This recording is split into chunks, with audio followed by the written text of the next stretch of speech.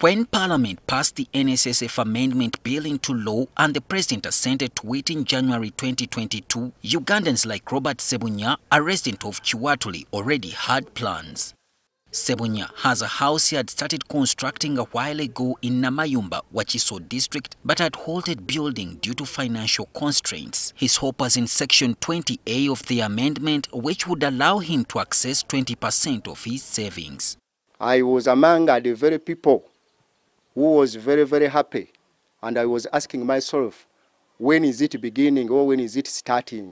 However, since the President assented to the Act, there has been no regulations to manage the disbursement of the funds.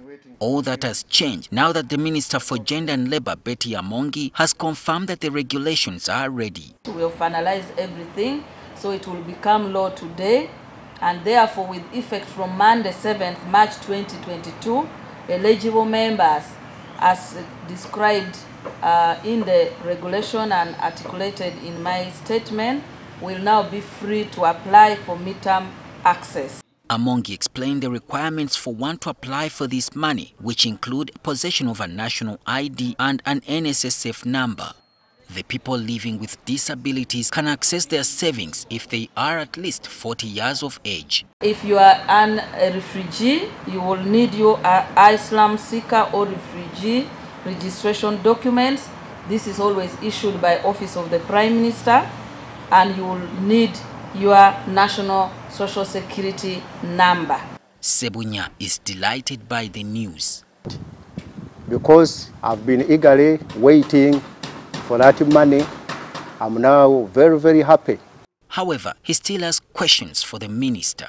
But we don't know whether they have recruited the mobile money agents, or we are going to receive the money from the districts or from our area. Once you have applied and you have assessed and you meet all the requirements, you will then choose which payment methods or option you will want.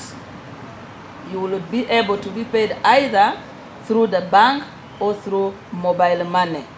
An estimate of 50 billion shillings will be paid per week for the first 5 months. According to Amongi, when everything has been assessed, the applicant will be in position to receive their money within 14 to 21 days. Solomon Kaweesa, NTV.